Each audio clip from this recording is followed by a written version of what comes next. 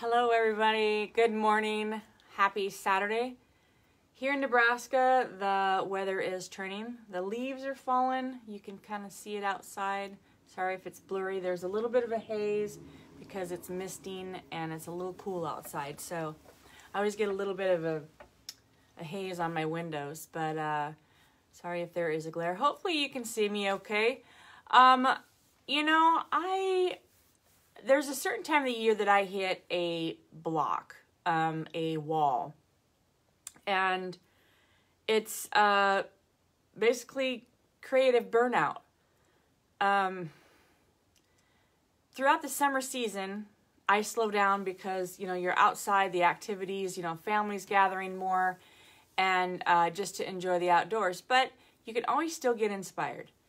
Now, when it comes to this time of year, they call it the fourth quarter, and this is when you have to ramp up everything, get going, get your pictures up, show your items, get yourself, sell yourself, be in front of that camera more often, show your product, show yourself with your products, show yourself painting a project or something like that.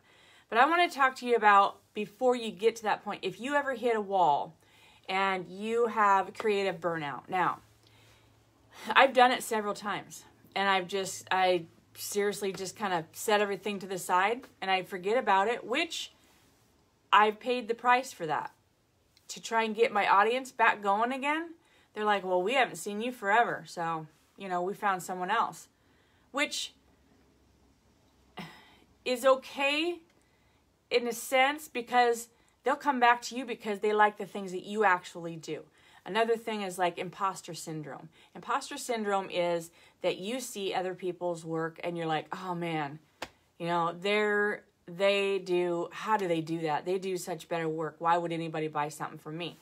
All right, listen, everybody, you're going to brand yourself. Your audience is going to like you for you.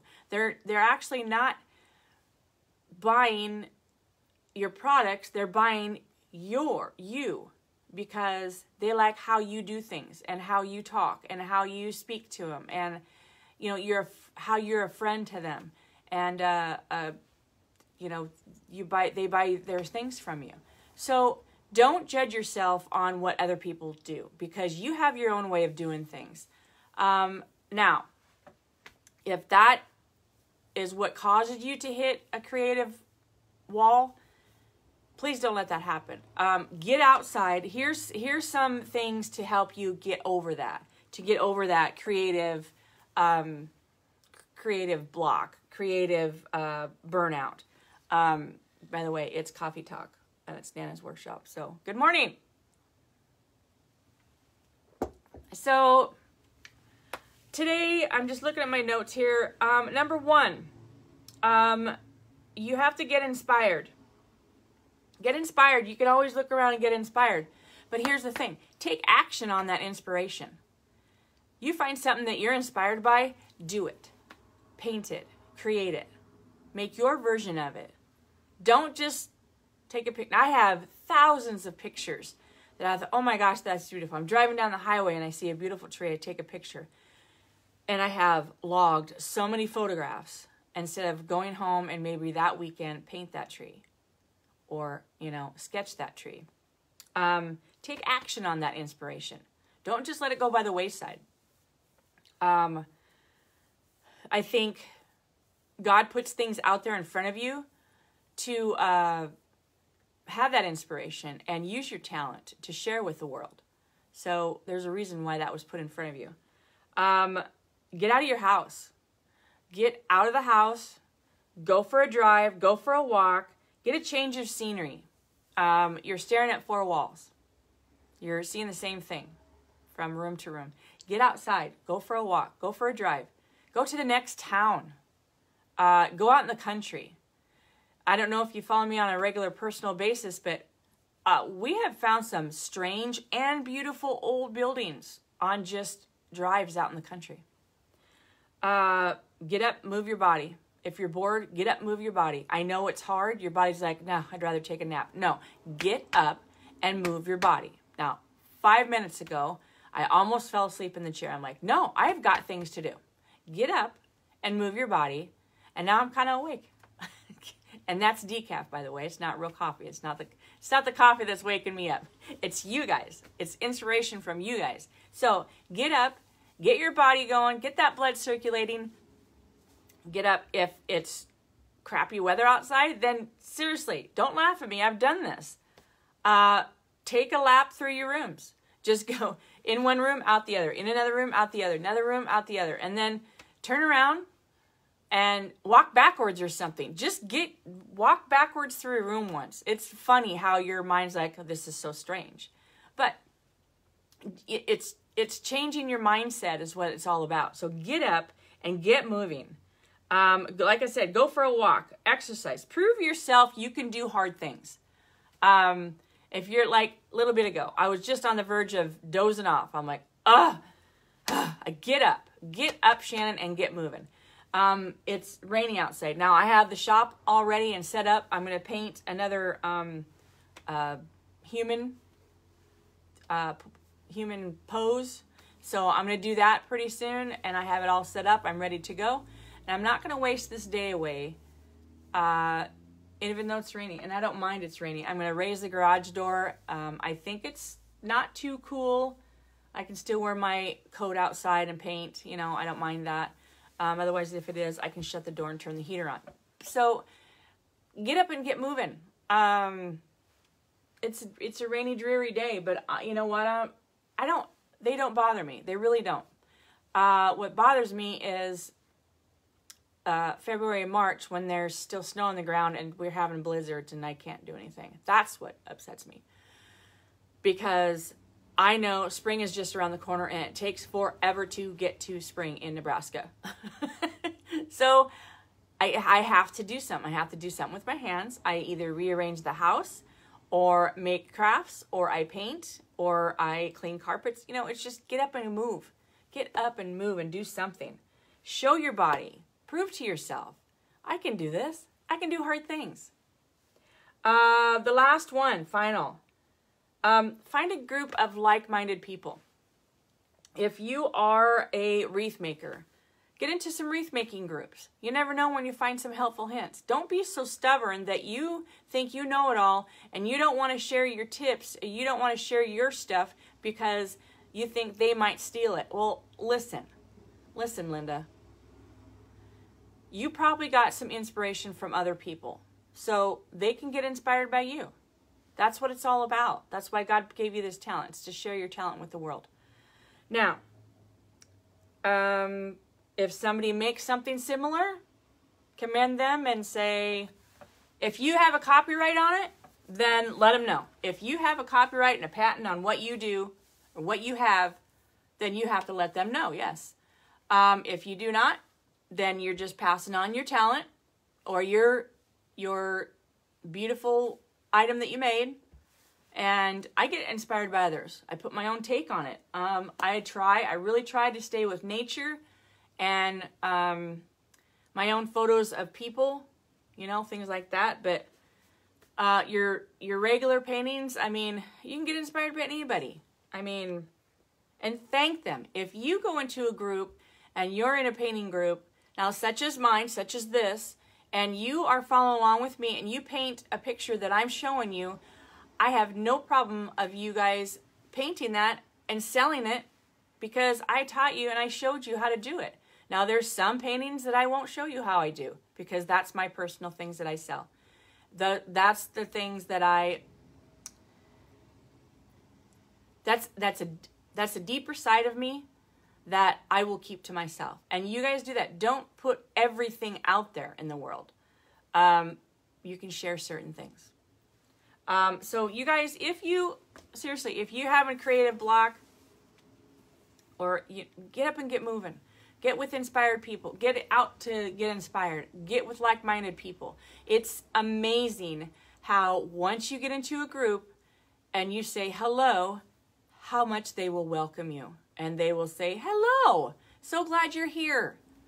What's your name? Where are you from? Blah, blah, blah. So get in there and get into groups. Now, in the wintertime, After the holidays is hard for me. From, I would say, mid-January to mid-March is tough for me because those are the harshest months, I think, here in Nebraska. You're stuck inside. It's bitter cold that you can't, you know, it's some of the wind is so bitey, it just peels the skin off your face sometimes. It's just horrible. So I'm not a winter fan. I love the holidays. I like snow, but when it's so bitter and icy and sleety and it's yucky out. So I have to find things in here to do and get things that inspire me. Now, years ago when I first gardened, I used to order garden magazines and I used to sketch out. I mean, I literally sketched out my garden that is thriving to this day.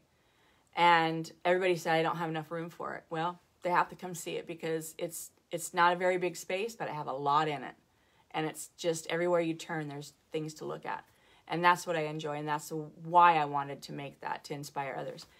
Then I went from building the pond to learning about perennials, trees, shrubs. I mean, I learned the whole thing on my own. I never went to college for it. I never went to school for it. So it was all self-taught through the winter months, and that's what saved me from depression. I went through depression 1 year very harshly. It was a winter, and my son and daughter were both in the military. My son was deployed, and he was actually deployed 4 times, but the first 2 times were very harsh for me. It was a separation anxiety, and of course the fear of losing him, which I'm very blessed that I did not. And I pray for anybody that ever has. I send out hugs and blessings, and I just think it's honorable what they do. They sign up and they're selfless. They're selfless sacrifice. Then I moved on to, I just had to keep my mind busy, guys. And so if you go through a tough spot, reach out to me. Please reach out to me. If you are seriously having issues with neighbors, finances, or anything like that, and I can't give you any money, but kiddo, it's sometimes it's just easier just to vent and get it off your shoulders, and you don't know what to do. A lot of times, my kids don't know how to handle me sometimes because I just need someone to talk to, and they're like, well, we don't know how to help you. Just, you know what? All you have to do.